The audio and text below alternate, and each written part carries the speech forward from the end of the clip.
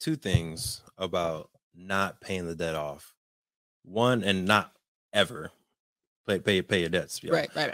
But one is your credit score goes down, right? So by not paying the credit card in entirety, or at least getting it to a 30% utilization. I'm sorry, can I just clarify? Minimum payments. I'm talking about minimum payments. Again, even minimum payments, right? Minimum payments usually don't really put the principal down. You're just doing interest. We know that from student loans. It's a terrible thing, right? But you want to make sure that your credit score is good. That way you can buy the house. So you have all this cash. You have $30,000 cash, 20,000, 10,000, whatever it is. But now you have a 600 or a 500 credit score. Now it's going to hurt you trying to get that house anyway. But how is paying minimum payments going to drop your credit score all the way down to a 500 or 600? Because you're still using the credit card. So as you're doing minimum payments, you're just doing principal, you're still swiping, so you're still buying stuff. So the utilization the minimum payment will just also go up. Right, but you're still only doing interest. So the principal keeps rising as you keep buying stuff. You're doing minimum payments, so the interest is being paid a little bit, but it's still going up because you're still using the card. So eventually you're going to get to 100% utilization, and you're going to have to do a lump sum, or else you're going to go past your limit. Over 50% of Black Americans are unmarried, and only 2% of Black families in America have a net worth over $1 million. We are on our journey to not only join that 2%, but grow that 2%. Facts. I'm Devon Truvel, creator of Black Wall Street, the board game, with my beautiful co-host. I'm Sinclair, aka the Health Nerd. You can go to our website at them4show.com, our Instagram at them4show, and our YouTube channel at Melanated Married Millionaires in the Making. And welcome to the M4 Show. This one is probably going to be the most difficult one, and this is using debt or leveraging debt in order to invest and actually create wealth. All right. So you got 2 minutes. Can you go first this time? We got 2 minutes. Yes, we can. I will go first. Hit it. So I am okay with leveraging debt, and to get a little bit more specific, it's not paying credit card debt as fast in order to save up liquid cash, and then leveraging that, using the credit card instead of your cash, so that you can build up 20,000, 30,000, whatever in cash to then buy a real estate property and then create cash flow. Right. So I'm okay with that as long as we know we're going to buy some real estate. Right. I don't like having the uncertainty and the interest rate on the credit card the interest on the credit card keep going every single month, and we still haven't bought anything yet. So I think it is a good strategy to leverage, but I think you need to be, one, very intentional about it, because those credit card interests can be 20% sometimes. So unless you have a zero card interest, you're paying an additional $500, which is losing that money. So in my head, you can pay off the credit card, and then now that you're not paying that anymore, you're technically like saving that extra $500 interest that you would have been paying. So and then eventually you can get the real estate. It takes a little bit more patience, but eventually you can still get it. Whereas if you're waiting to buy the real estate, you're spending the money, and then maybe you'll get the real estate. You don't know what the monthly income is going to be on that. Is it going to be more than 500? Maybe it's not. Long story short, that's kind of my stance. I'm just like, let's pay it off and keep going. I yield my time. Okay, finished early. Yeah. How do I? Oops. Don't even worry about it. I got you.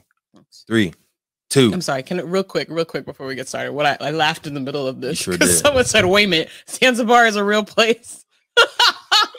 Yes, it is a real beautiful place, and we're gonna go and show you. Yes, it's a real island. Beautiful. That was funny. Coast of Africa, East Africa. All right, 3, 2, 1. Okay, so first of all, I just got to give a shout out to Jamal King, because I very much have adopted his mindset of real estate, which is, I understand the concept of like, yes, we have to pay off our debts, but I'm gonna pay off y'all the very last. because I'm going to pay myself first, which means that's why I like to leverage, like, let's leverage the debt or let's leverage the cash we do have available to put into future investments. And once we get that monthly cash flow coming in, then I'll worry about paying y'all. But for me, even just the concept symbolically of let me pay you off first and then let me wait and delay my own wealth generation doesn't sit right with me. Like, why are we prioritizing paying off these credit card companies, and our family is now delayed in its wealth generation? So I'm very much like, okay, I got this cash now. I'm going to put it into our vision, our wealth building strategy. And then I will, once we have that return, right? Because the whole Burr method that we're working on is that we get whatever we put into it. In an ideal world, we get it back. And then we also are going to hold on to this property to get monthly cash flow. So at that point, once I get the money back, okay, now I can go put some of it towards y'all and put the rest of it towards reinvesting for the next property. But to me, it's like, I'd rather take the money once it comes back and then pay off the debt, rather than like upfront, let me go pay off the debt first and then work on saving up for the property. Because there's always going to be debt around. We've got student loans, we've got mortgages, like there's always debt. So I feel like if we are focused on paying the debt off first, we're always going to be playing catch up. So again, I'm not saying never pay stuff off, but I'm saying I feel like I like the approach of I'm going to pay the credit cards. I'm going to pay whoever is the debt is for. I'm going to pay y'all after I've paid myself. Very well done. Very well said. So 2 things about not paying the debt off. One, and not ever pay your debts. Right. But one is your credit score goes down, right? So by not paying the credit card in entirety, or at least getting it to a 30% utilization. I'm sorry, can I just clarify? Minimum payments. I'm talking about minimum payments. Again, even minimum payments, right? Minimum payments usually don't really put the principal down. You're just doing interest. We know that from student loans. It's a terrible thing, right? But you want to make sure that your credit score is good. That way you can buy the house. So you have all this cash. You have $30,000 cash, 20,000, 10,000, whatever it is. But now you have a 600 or a 500 credit score. Now it's going to hurt you trying to get that house anyway. But how is paying minimum payments going to drop your credit score all the way down to a 500 or 600? Because you're still using the credit card. So as you're doing minimum payments, you're just doing principal, you're still swiping, so you're still buying stuff. So the utilization is going up. Payment will just also go up. Right, but you're still only doing interest. So the principal keeps rising as you keep buying stuff. You're doing minimum payments, so the interest is being paid a little bit, but it's still going up because you're still using the card. So eventually you're going to get to 100% utilization, and you're going to have to do a lump sum, or else you're going to go past your limit. You know what I'm saying? All right, we're going to get back to the episode in a second, but breathe. If you've ever had a brilliant idea, I'm pretty sure everybody just took a breath right there, right? Because we all have amazing ideas, but I got a question for you. What's stopping you from taking that idea and actually making it into a business, actually executing on your brilliance? My name is Truvel, and in 2018, I was able to create, market, and sell my own product while still working a 9-to-5. And through the years, I've taken the lessons we've learned, the expensive webinars that I've gone to, and the dozens of business books that I've read, and I've discovered 7 simple steps to launch your business.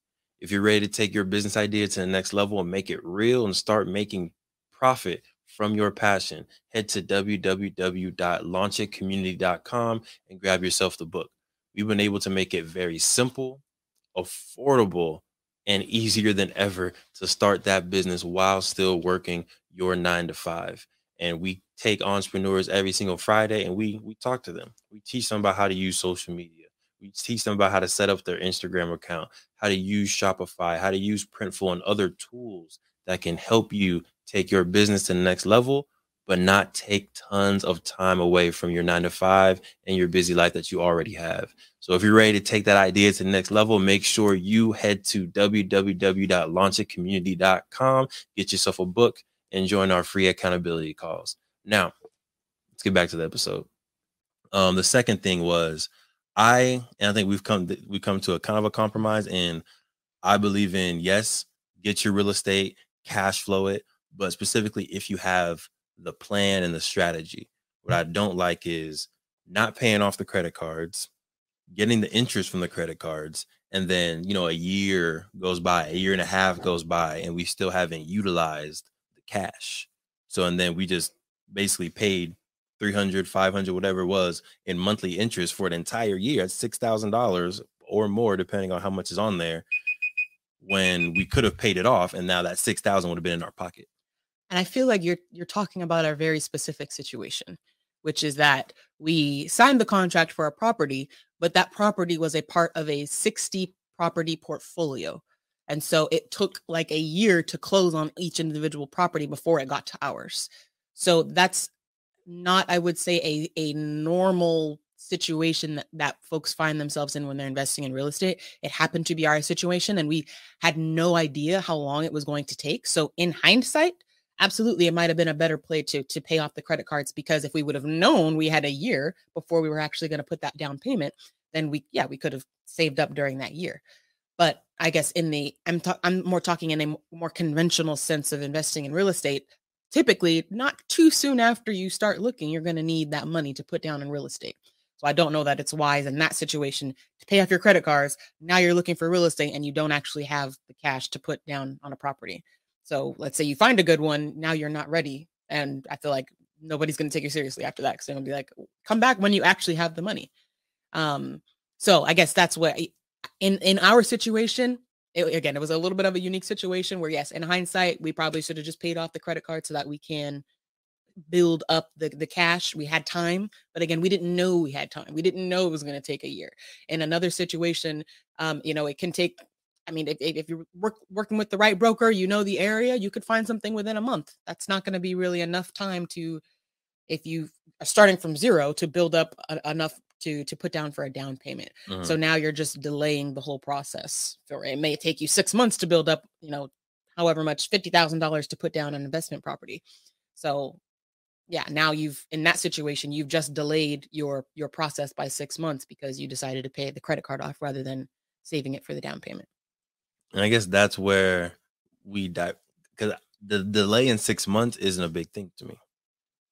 Because if you delay it 6 months, but you saved $3,000 and you still have the house, you didn't lose. You're $3,000 up. Whereas if you don't pay the credit card off 6 months, you're paying $500, you're paying the interest right on it for those 6 months, and then you buy the house. That could have been 6 months that you had a tenant in there paying you with monthly cash flow.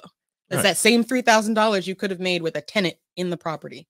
Depending on the property. And that's why I said it depends on the property that you're able to buy. Like if we're saving up and we're getting a 8 unit, right, and we're about to get $5,000 of cash flow coming in, then it's like, okay, that income coming in will outweigh the debt and the interest of the credit card. That is a smart investment move, in my opinion. Right? You always want to make sure you're getting the most out of your money, the highest ROI, return on investment. So in that case, I 100% agree. We should wait on the debt so that we can get this 8 unit, and then that 8 unit automatically pays off the debt and increases our cash flow. Makes sense. But because credit card interest is so high and it's at 20%, not all real estate investments will be higher than the return that you would get if you just paid off the credit card debt. Mm-hmm. You get me on that? Yeah, I'm thinking more long term. Like you have a property for the rest of your life. So I'm like, that's what I'm thinking about. This seems like such a minute, like, yeah, the credit card, like, I don't know. It just feels like that long-term gains that you will get from the property just will be. And then also the market, that there's a whole wrench into it, where delaying it 6 months, a lot can happen in 6 months. Good or bad. But if in the case that it's bad, you're going to be wishing that you did it 6 months before when you had the cash and were ready to go. But then in case that it's good, it can go either way with the market. You know what I'm saying? And we had that one before too. So put your votes in. Credit card debt use. I think we actually did a podcast on this back in the TH4 days. Yeah, it's like episode 89 or something. The fact that you even have the number in your head, we'll have to go back. I'll do this. But put your yeah, there's someone. Go ahead. Put your vote in using credit card debt or leveraging the cash that using your credit card can give you in order to actually buy an asset, whether that is a jet, whether that is a real estate, property. See, now you added stuff in there. I said real estate. Real estate, I didn't specifically. All right, my bad. All right. But yeah, go ahead and put your votes in. Thank you for supporting the M4 show and our mission to increase the wealth of Black families. If you received any value from this episode, any value at all, any, do us a favor and give us a like and subscribe on YouTube and Apple, Spotify, anything, all of them, all of them, wherever you're listening. Go ahead and like and subscribe. And after you like and subscribe, make sure you send this episode to at least one family that you really want to see win. We'll catch y'all next time. Peace.